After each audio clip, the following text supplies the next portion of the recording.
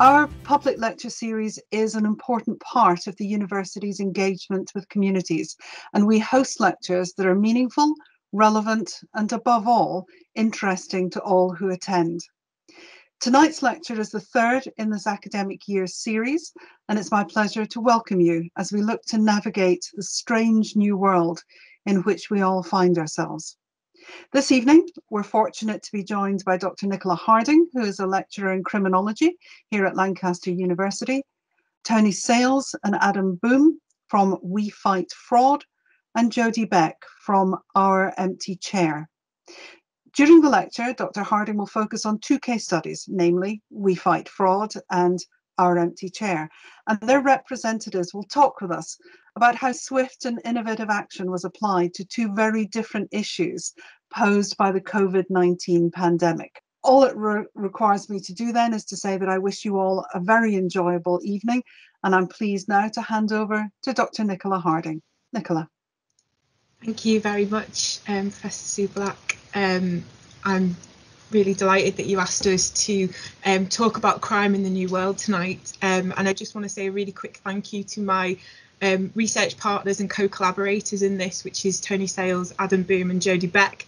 This is a co-collaborated kind of piece of research that we're bringing the case studies together with you tonight, which is why they're here to speak on behalf of their organisations and talk about what they have done.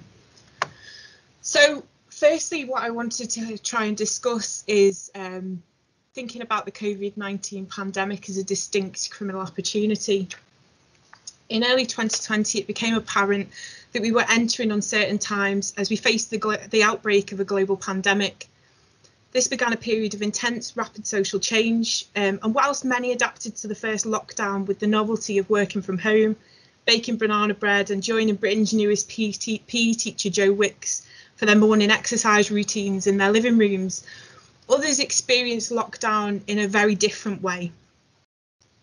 And it's that I want to talk to you about tonight. So for organised criminals, COVID-19 became a distinct criminal opportunity, and I'll talk to you a little bit about what that means throughout this lecture tonight. For those in prison, it meant up to 23 hours in lockdown, locked in the same cell with no visits from family and an inability to socially distance from staff. So when we think about us being in lockdown and those in prison and being in lockdown, it's very different experiences. Currently, to date this morning, there have been 78,636 deaths due to COVID. This is approximately the same number of those currently imprisoned across the prison estate in England and Wales. This number will rise before this crisis is over, not only the deaths of those due to COVID-19, but also the number of people who will be incarcerated in England and Wales. The physical, social, cultural and economic harm this pandemic has brought will take years to unravel and understand. This lecture will detail two different case studies that demonstrate the way in which those with lived experience of crime, deviance and systems of social control were quick to adapt to the social changes brought about by the pandemic. Not only did those with lived experience adapt to the dramatic social change quickly, but they showed innovation in responding to the criminal opportunity of COVID-19. And it's through the two case studies that we'll look at tonight will really bring alive what I mean by this innovation and adaptation. But firstly, I want to consider what I mean by lived experience. So what's so important about lived experience? If you work or you research within the criminal justice system, you'll see that lived experience gets bandied around quite a lot. Don't we all have lived experience of some kind because we live? In qualitative phenomenological research, lived experience refers to a representation of the experiences and choices of a given person and the knowledge that they gain from these experiences and choices. When we talk about lived experience of crime, deviance and social control, we talk about people who've lived their lives experiencing criminal behaviour, they've engaged in deviant activities, or they've been subject to the sharp end of the way in which we apply social controls through the criminal justice system.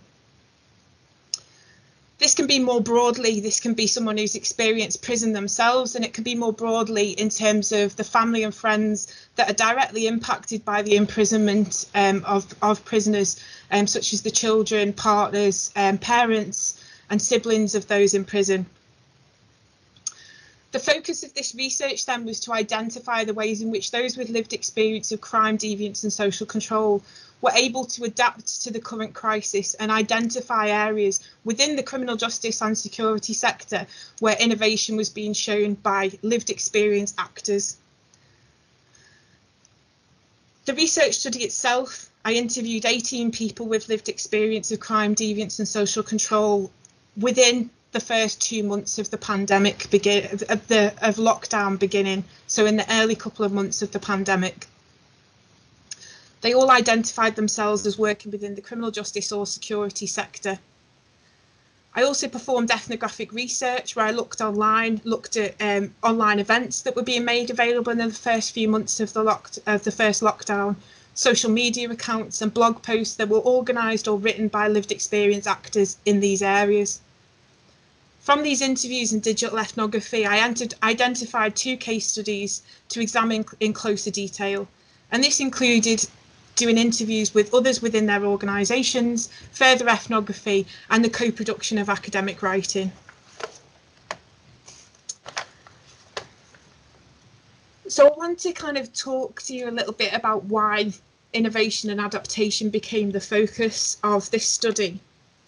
In the days leading up to and in the early weeks of lockdown, I had conversations with Tony Sales, who you'll meet shortly from We Fight Fraud, and Jodie Beck from Our Empty Chair, and others with lived experience of different kinds, such as Nicola Harding, who works for Care UK, Paula Harriott from the Prison Reform Trust. And we had these discussions about what lockdown and COVID-19 might mean for security, victimisation, criminal justice, those in prison and the families of those in prison.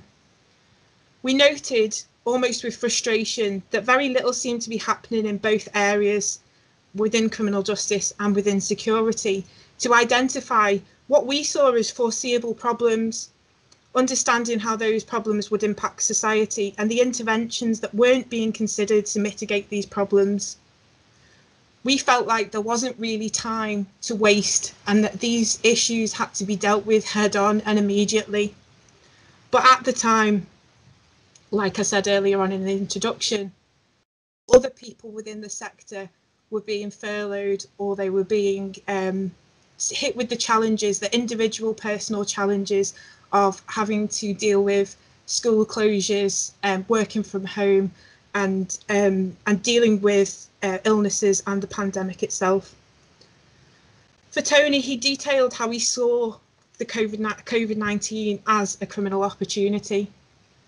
And a lot of this lecture is structured around the idea of COVID-19 as a criminal opportunity, based on these conversations. That those who want to prevent crime, like We Fight Fraud, he said needed to work quickly to create an awareness of the vulnerabilities lockdown posed towards institutions, organisations, corporations and the individual, and how these might be managed to reduce loss and harm. Jodie raised concerns about the impact of prison lockdowns on the families of prisoners, often the forgotten victims of crime, children, partners, parents and siblings of prisoners, were suddenly unable to establish any regular contact with their loved ones in prison. Concerned about their welfare and inability to escape close contact with staff and new prisoners who could potentially bring the virus into prison undetected.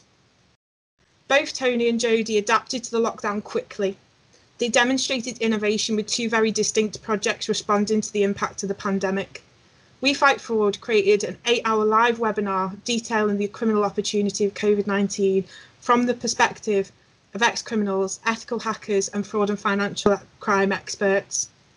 Whereas Our Empty Chair ran a social media campaign that merged into a support network for the partners and family of people in prison to highlight the plight of prisoners' families who were struggling to maintain their relationships with their loved ones during this time. So The first case study that I want to look at is to look at the criminal opportunity in terms of fraud and financial crime, and to look at the case study of We Fight Fraud. Just to give you a little bit of scope from an academic point of view and look at the facts and figures, Action Fraud detailed that over £11 million had been lost to COVID-19 scams between the 16th of March when lockdown began and the 8th of June. That there'd been 2,866 victims of COVID-specific related scams. More recently, there's been arrests and convictions for offering fake government refunds, where one perpetrator sent thousands of texts detailed on the slide, claiming to be from the authorities, offering refunds to people as part of the government's response to the pandemic. Not only did he obtain finances from individuals, but he obtained 191 sets of personal details, of which 49 were then used for fraud. This one individual's total loss to his victims was over £10,000 simply from these texts alone. I'm going to hand over now to Tony Sales from We Fight Fraud and to Adam Boome, and I'm going to ask them to tell you about the criminal opportunity of COVID, but also what We Fight Fraud, their organisation, did to try and mitigate some of these threats. Thanks, Nick. So, I mean, basically for us, we look at risk across the board for lots of corporate companies, and we're always looking at what the latest risks are.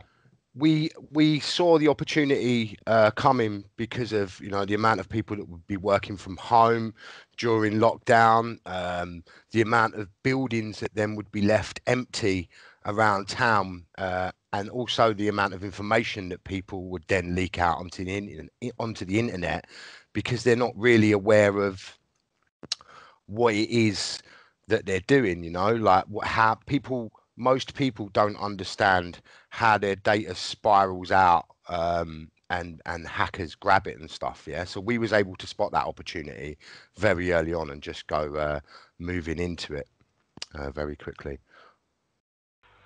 So I'll just go back a little bit on the actual events of March and talk about just briefly on how we got to that point where we were able to see what was coming up and put this event on, because really the beginning of We Fight Fraud was quite a few years earlier.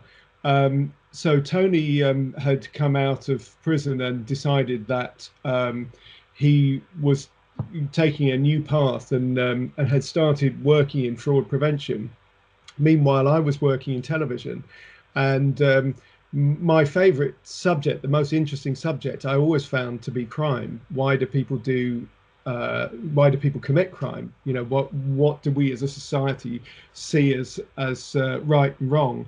But I noticed just when you actually make programs about crime, the most interesting people to talk to are criminals or former criminals, but television very rarely speaks to those people.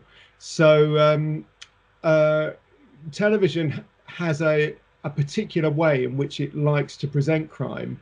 You know, crime is one of the absolute pillars of TV. It's the most popular genre of fiction, and yet most of the programming is made by people who have never committed a crime, and most of it follows a certain pattern, and you need to see people doing bad things and then receiving justice at the end of it. So as far as helping us to understand why crime happens and the causes of crime and what it really is, that's actually not very helpful. But I saw a documentary that Vice made about this guy called Tony Sales, who had been a fraudster and was helping to stop fraud. And it was so different to anything else that I'd seen, that I just had to get in touch with him. It was just a glimpse into a world that I had no idea about and I'd never seen reflected in the media.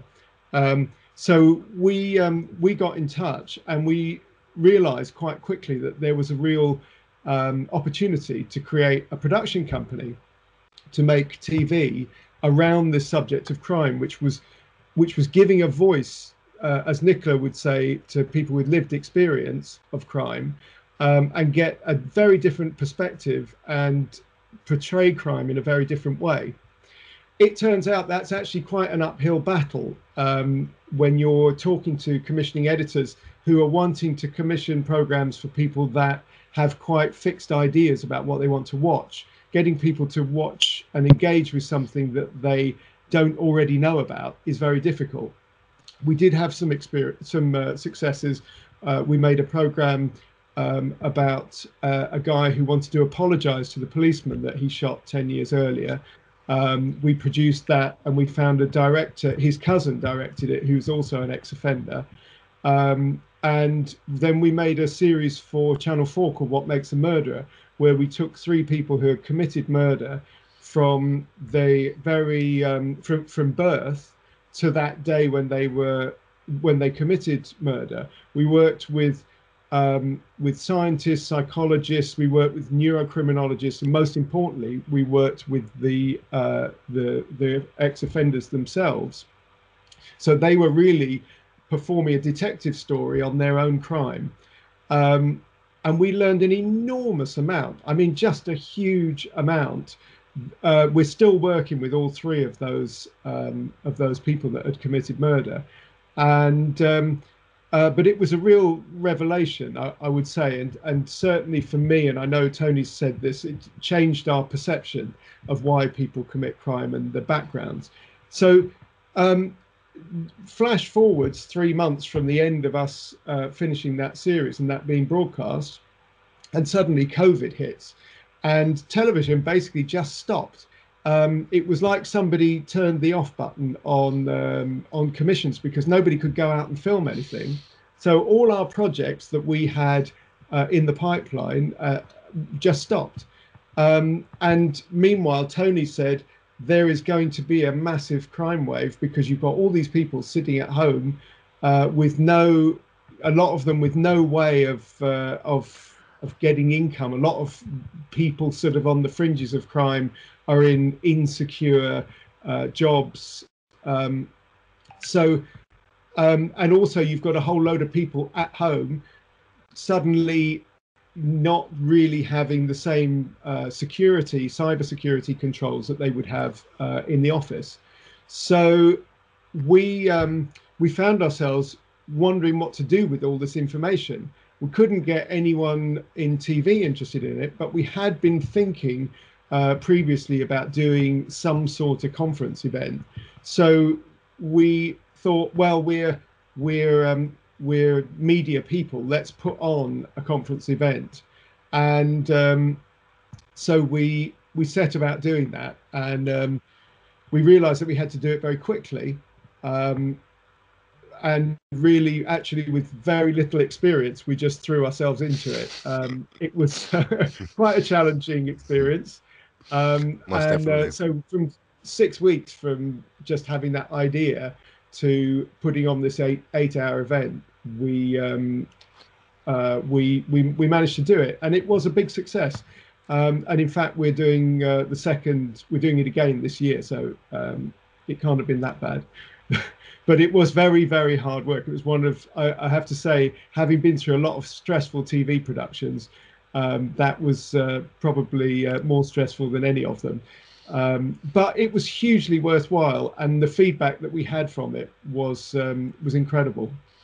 Yeah, we made some big predictions as well, didn't we? We made some, we made some pretty huge predictions at the start of, the show, when we said that we would see that bounce back loans would be one of the biggest frauds that we've ever seen in history.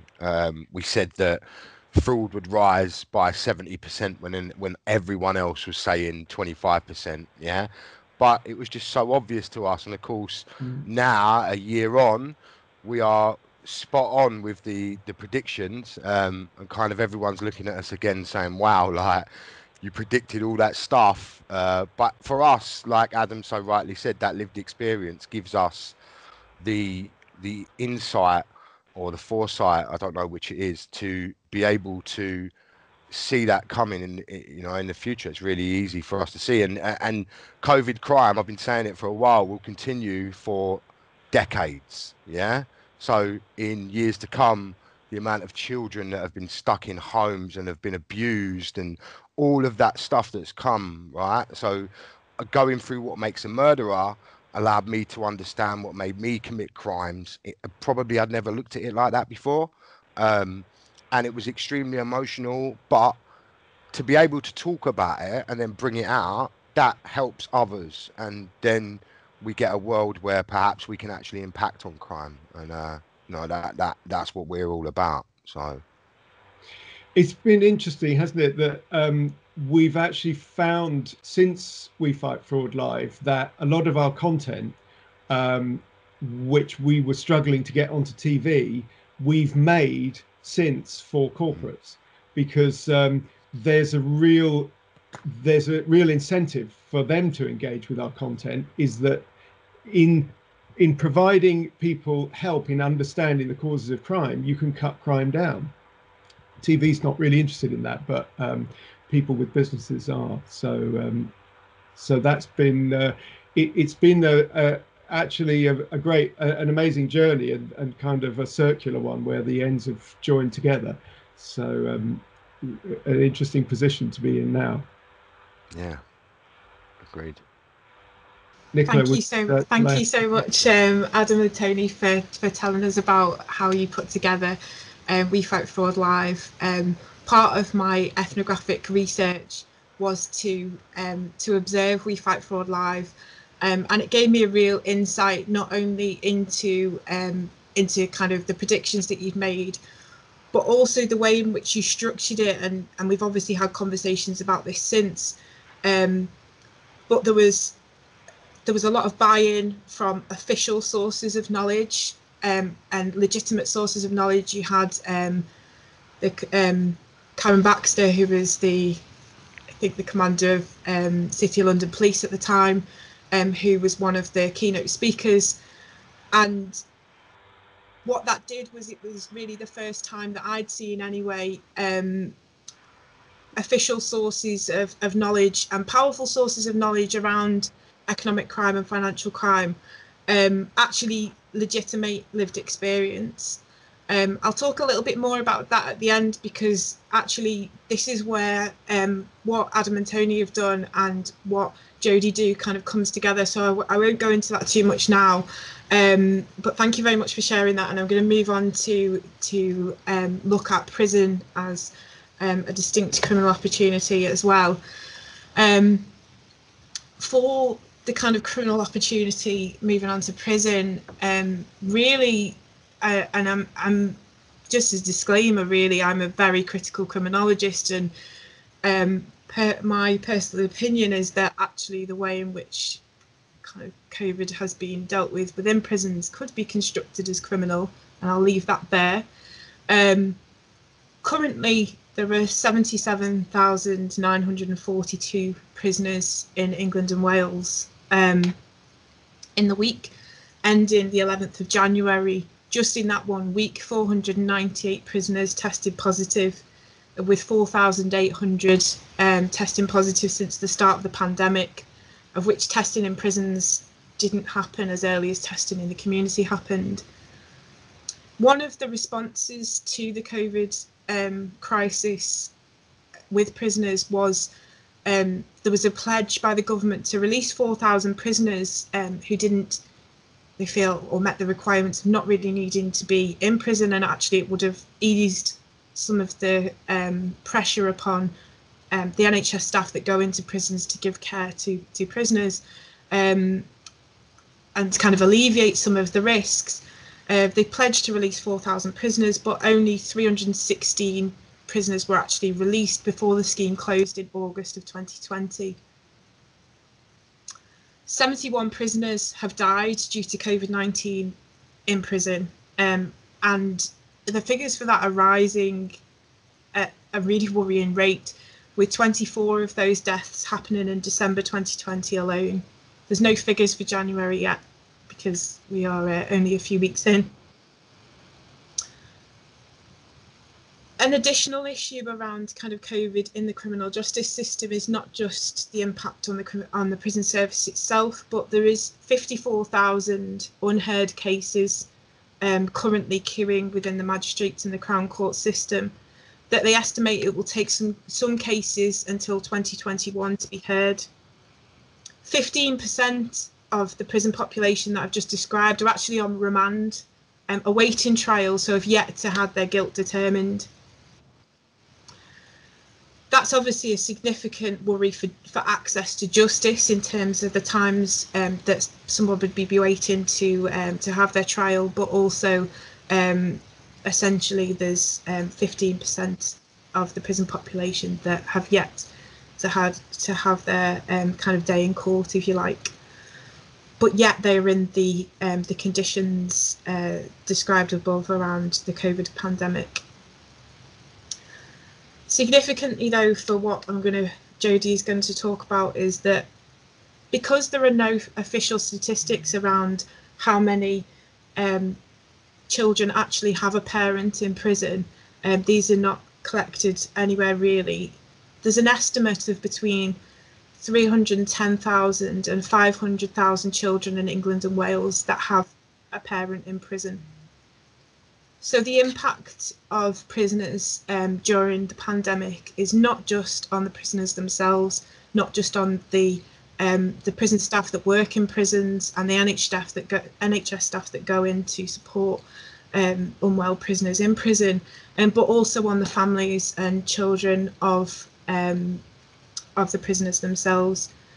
With that, I would really like to hand over to Jodie from our empty chair, who will discuss a little bit about why COVID in prisons is significant to the people who have relationships with people in prison and beyond. So thank you, Jodie.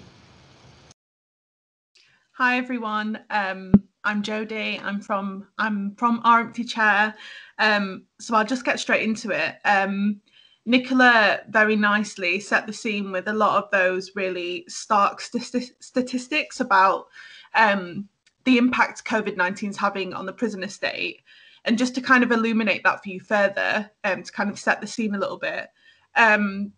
So when we all experienced our first lockdown, that lockdown was kind of put in place in prisons through regime change. So what that has meant in practice is that many people in prison are locked behind their cell doors for upwards of 23 hours a day. And this is taking into account that people in prison are at an increased risk of testing positive for coronavirus and from dying from coronavirus, just because of the impossibility of kind of adhering to government guidelines in that space. It's impossible to socially distance in a prison setting. You're often sharing cells with another person. Your toilet is often located in your cell. Access to basic sanitation and hygiene facilities is severely limited. And we kind of saw at the very beginning of lockdown that there was a huge pile of medical evidence being reported in the Lancet. There was Public Health England even saying, basically, we need to reduce the prison population and we need to reduce it by around 10,000 to 15,000 people in order to kind of nip this in the bud before prisons become incubators for the virus and it spreads and we lose lives, and it puts pressure on existing restricted health services within prison, but also in the community, essentially making the same arguments that the government has been making around protecting the NHS and saving lives.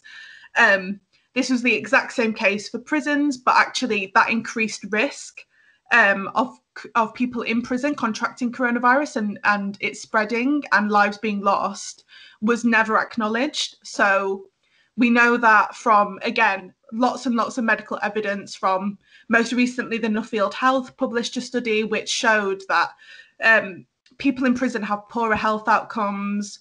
And actually, if there was a situation where a person in prison was so ill that they needed to attend hospital, chronic staff shortages actually mean that that's not able to take place in a safe way, or may not take place at all. And again, lives are lost. So I'm setting the scene there in what kind of coronavirus has meant practically for prison. But what I really want to focus on is a very key change that was made when lockdowns started at the end of March 2020, is that physical prison visits were suspended. So nobody could go and visit their loved one in prison. And that's what kind of pushed me and my co-founder of Our Empty Chair to kind of set up the group, is that a lot of established charities and people working in prison reform were rightfully focused on the loss of life, the health implications, focusing on early release, which are all rightful causes. But a lot of these campaigns were not taking into account the impact on relationships, particularly concerning families and children. And there's been a lot of talk about lived experience already, and sort of my lived experience was activated in this way because I've grown up experiencing parental imprisonment. And around and just before the pandemic started, I was in the middle of supporting my father with legal issues. So I feel like my kind of lived experience intensified around this time, because there was a real risk. There was a real risk that my father would be imprisoned again. So I guess that lived experience combined with a real need and desire to bring together the voices of families that were mobilising during this time. And a little bit on that kind of mobilisation side is that because having a loved one in prison is such a shamed and stigmatised experience, you often don't hear the stories or experiences of people who have a loved one in prison. It's not something that you hear publicly. It's not something you're going to discuss with your mates at the pub. Like, you just don't hear about it. But also, that's not to say that families who have a loved one in prison don't mobilise. Historically, you see that prisoner families will mobilise in private spaces, like private Facebook groups that are formed around prisoners' wives, and kind of helping each other get to visits, and developing community spaces kind of behind closed doors, where it feels more protected. But what we saw when the pandemic started and in-person prison visits were suspended is that prisoners' families started to articulate their concerns, their fears, their worries in a very public way. They were directly calling out the Secretary of State. They were directly calling out prison reform charities that they felt weren't working adequately to make their concerns heard. And they were showing a real push for wanting to hold people accountable. And what I kind of felt was that there was no kind of concentrated effort to bring these voices together. And that's kind of how Our Empty Chair started. And we took a lot of inspiration from campaigns around Repeal the Eighth in Ireland. There's a really popular campaign called In Her Shoes, where during the fight to decriminalise abortion, there was a campaign which took pictures of the shoes that women were wearing and posted those pictures alongside their experiences of having to travel to the UK or elsewhere for an abortion because they couldn't access one legally in their own country.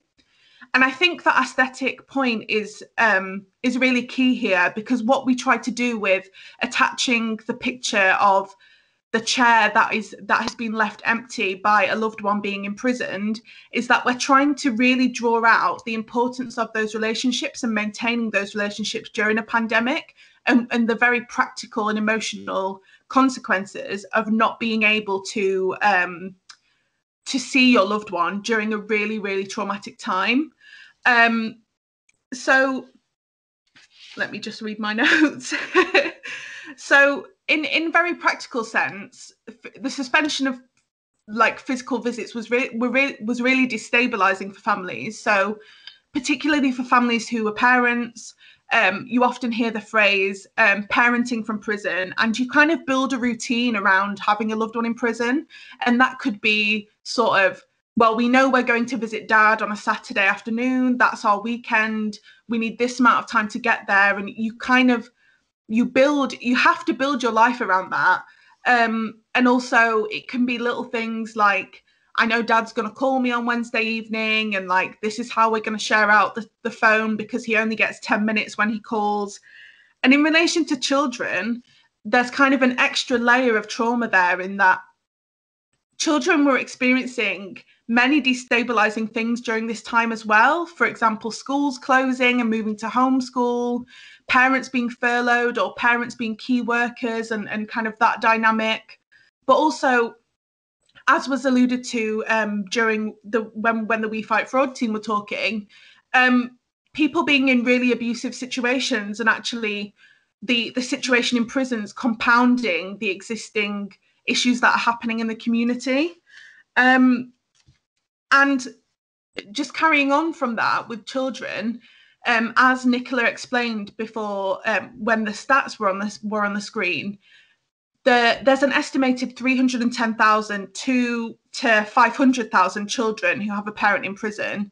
However, the state don't collect figures on this. So in the kind of numbers of children who have a parent in prison isn't collected by a statutory body.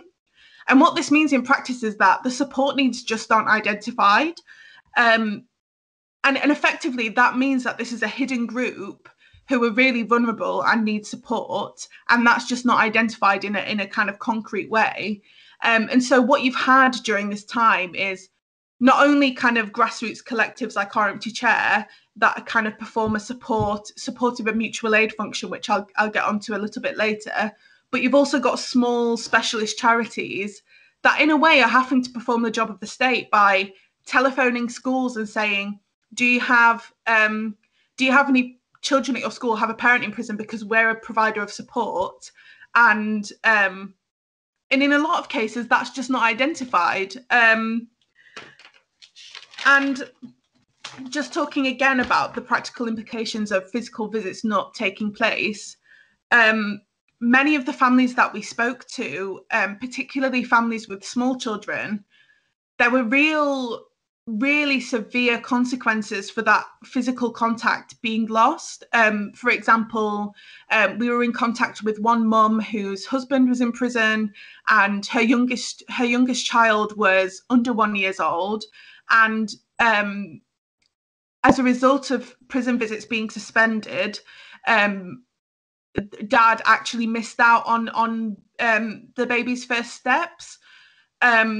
And there are also genuine fears that once the parent was released from prison, what would it look like in trying to establish that bond again?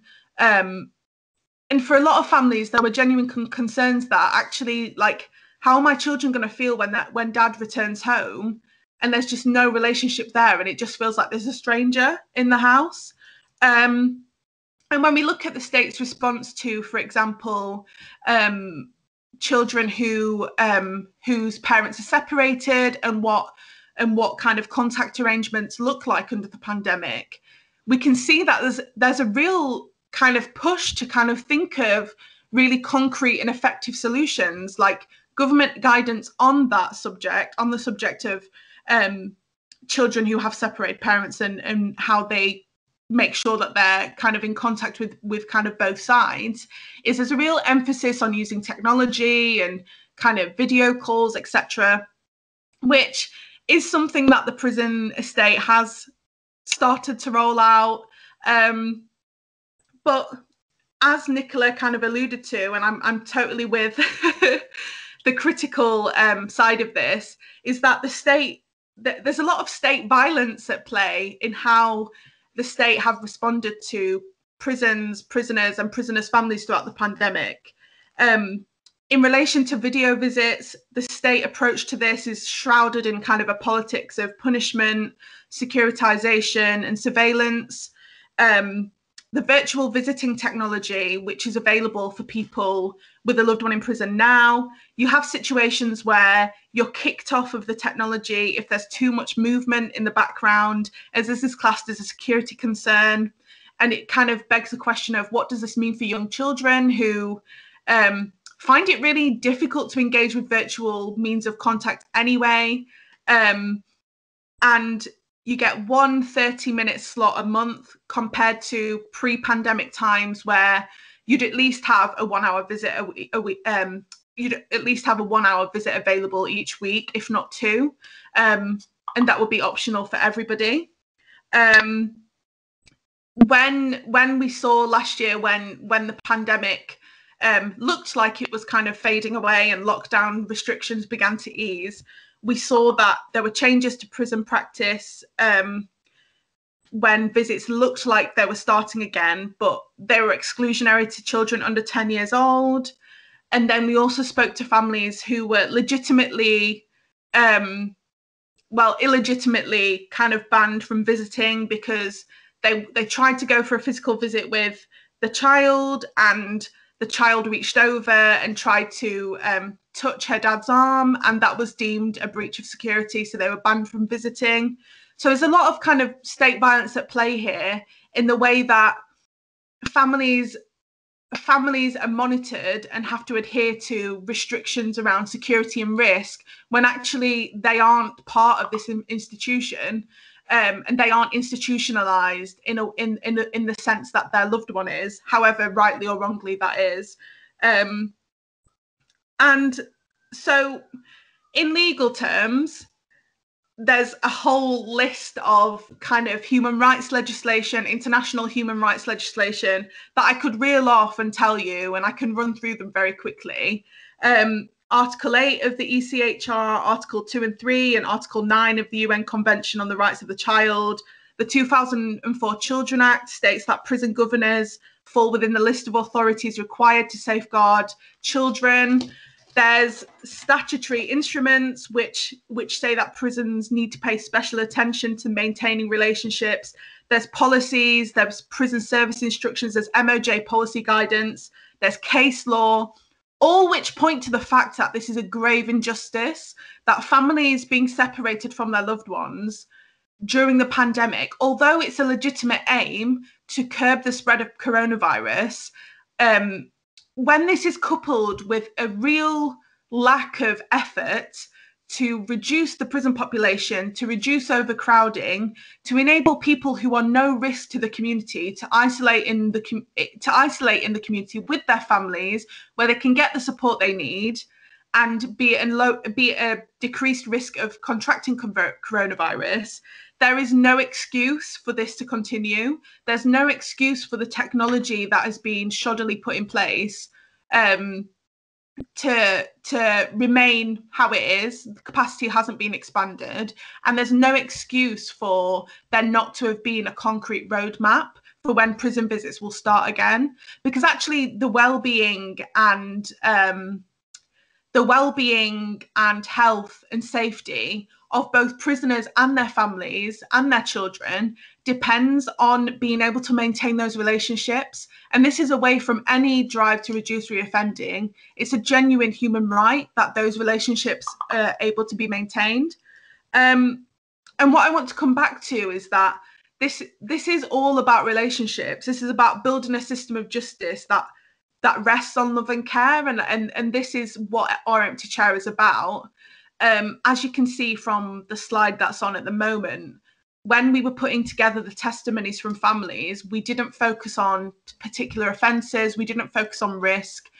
This was a real opportunity to truly be inclusive and include a broad range of experiences. And it kind of crucially started as a response to calls for the release of people in prison. As I said at the start when I started talking, Public Health England, the Lancet, lots of public health professionals recommended at least a 10% reduction of the prison population. The Ministry of Justice set out to release people from prison early, pledging that they'll release 4,000 people. but they created a scheme that was so unworkable, nobody in prison would have met those guidelines. So it was a completely bureaucratic and unworkable system that was really set up to fail. And just to wrap up with some concrete things that our empty chair have done, other than just being a space to platform the voices of families who are separated by prison, is we're currently in the middle of a legal action against the Ministry of Justice for preventing meaningful contact between children and their parent in prison. And that's just a testament really to actually bringing together those voices, because once there's a collective voice, you're able to have such a much bigger impact. And that meant that we were approached by barristers and QCs, etc., that were really interested in taking this forward. So we are taking that forward at the moment with a number of families that that have a loved one, have a parent in prison, and also it has evolved into sort of a mutual aid project with families that we've built relationships with, feeling really encouraged by raising their voice on this issue, and have taken it upon themselves to kind of engage with their local politicians. So we do things around like checking letters, like really small actions that really mean a lot when people are isolated. So yeah, I'll leave it there. I feel like I've rambled on, but yeah, thank you very much. Thank you so much for that, Jodie. I really, really appreciate that and your insight. I think that kind of just a few words about our empty chair. Part of my ethnographic research was to kind of collect and collate the tweets. And since then, Jodie and I have looked at analysing them together, because obviously from a kind of sociologist, criminologist point of view, I'm interested in how this campaign was done and what it actually means, especially because it's come off the back of lived experience. So in actually one of the kind of key things about it, in actually grabbing our attention, is that actually the prisoners' families are having to do a certain amount of work to get you to listen to them. And our empty chair is facilitating that work. That work is to get you guys, people who've never met anyone in prison that you know of, or don't have any relatives in prison, is to get people who have no experience of prison, of who prisoners' families are, to identify with prisoners' families, to realise that it could happen to anyone, to realise that actually when you look at the photographs of the empty chair, that could easily be a chair in your living room where your loved one is not there, that the stigma around who prisoners' families are, actually prisoners' families are you know, and that's the work that our empty chair was doing in order to have the messages of prisoners' families and the impact of how the having a prisoner, a relative or partner, parent in prison during the pandemic has felt. They've had to get you to identify with them first, and that is the work of the campaign of our empty chair. So kind of to wrap up, I guess, towards the studies and why these two case studies, what both We Fight Fraud and our empty chair did is they mobilised lived experience. In both case studies, they brought things that now on reflection, when we look back kind of 10 months later, we can look back and say, wow, like, surely we all realised it was going to be like this. Surely we realised it was going to hit prisoners and their families hard. Surely we realised that there was going to be such a great increase in fraud and financial crime. Of course it was always going to happen, but hindsight's 2020. What our empty chair did and what We Fight Fraud did was they brought that knowledge to you at a point where nobody was talking about it. Nobody was considering, because everyone else was distracted, rightly so, having to deal with their own personal circumstances, having to make dramatic changes. Even us as researchers in academia were having to switch from face-to-face learning to online learning. We were having to make massive bureaucratic changes. We were distracted with our own priorities.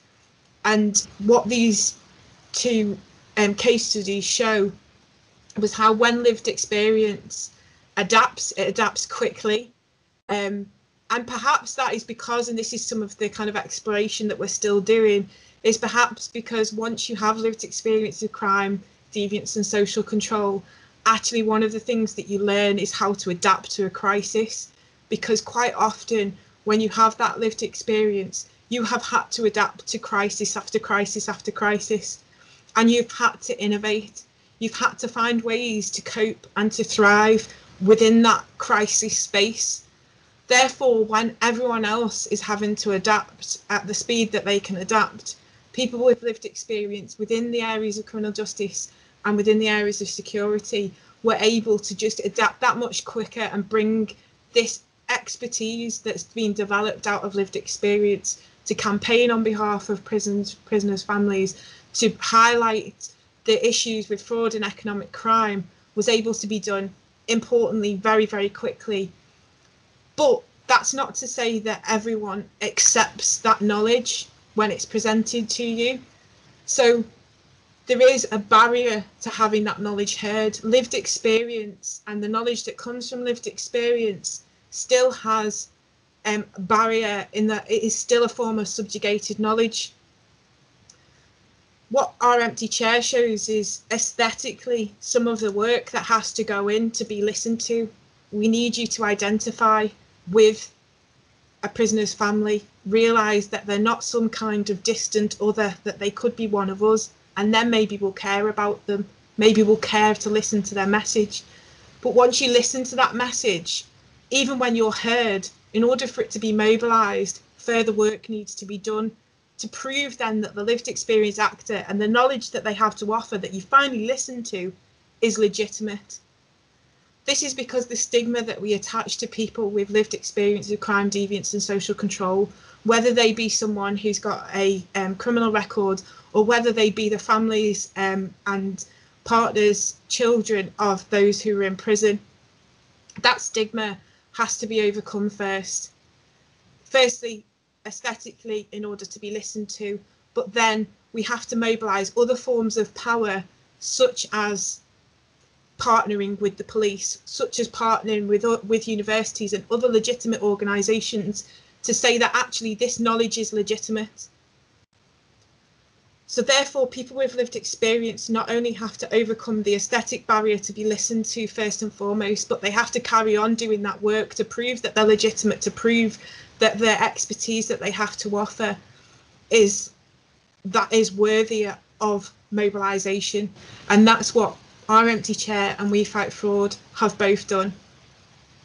That's a process of undoing stigma and mobilising lived experience that is kind of always having to be done. It's work that doesn't end. When you have lived experience and you're trying to communicate those messages and you're trying to mobilise them in ways that can make the world better, you have to keep doing that work. It doesn't really ever end.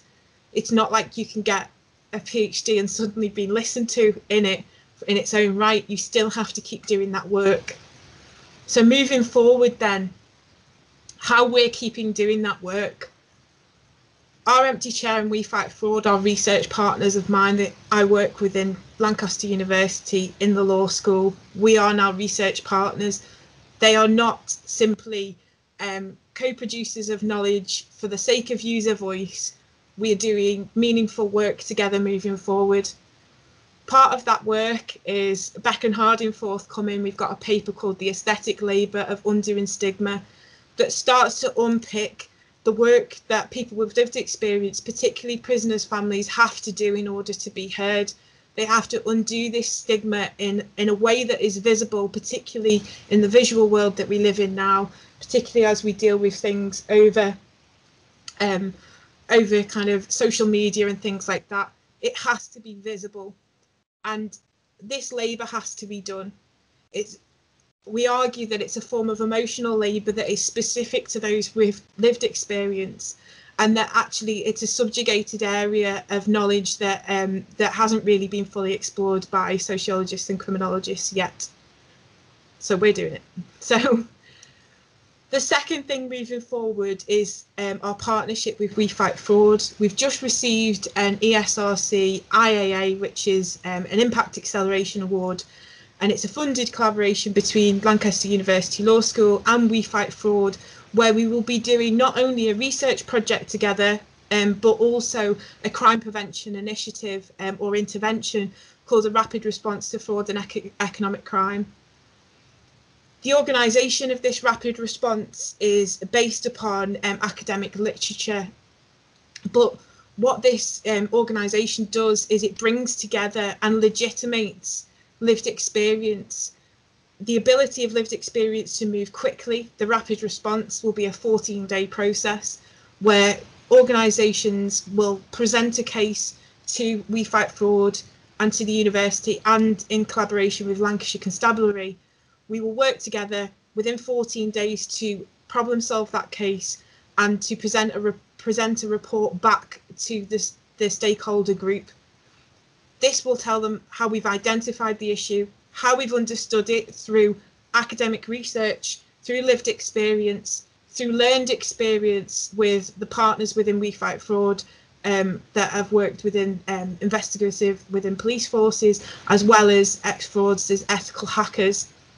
We will all come together and bring that knowledge quickly. Within this 14 days, we'll create a report that tells companies, organisations, third sector organisations how to manage that threat. So crucially, they will go from presenting a threat to us to learning how to manage and mitigate that threat within 14 days.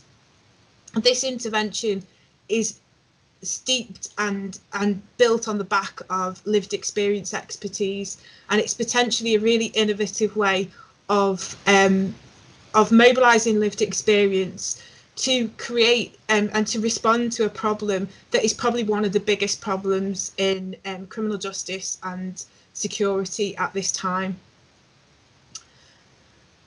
All that's kind of really left to say, I think, is do you have any questions? Thank you very much for listening. Thank you to my research partners, Tony Sales, Adam Boome and Jodie Beck. I really look forward to moving forward with our research projects and various different things that we do in the future, and we'd love to answer any questions that you might have. Thank you very much indeed, and thank you to all for what was really such an incredibly thought-provoking but also insightful, moving and sobering presentation. But my special thanks to Tony, to Adam and to Jodie, specifically for sharing not only their ongoing work, but also about being so open about their own experiences, and that has an authenticity and a ring to it that I think is so incredibly important, and why the research is so powerful.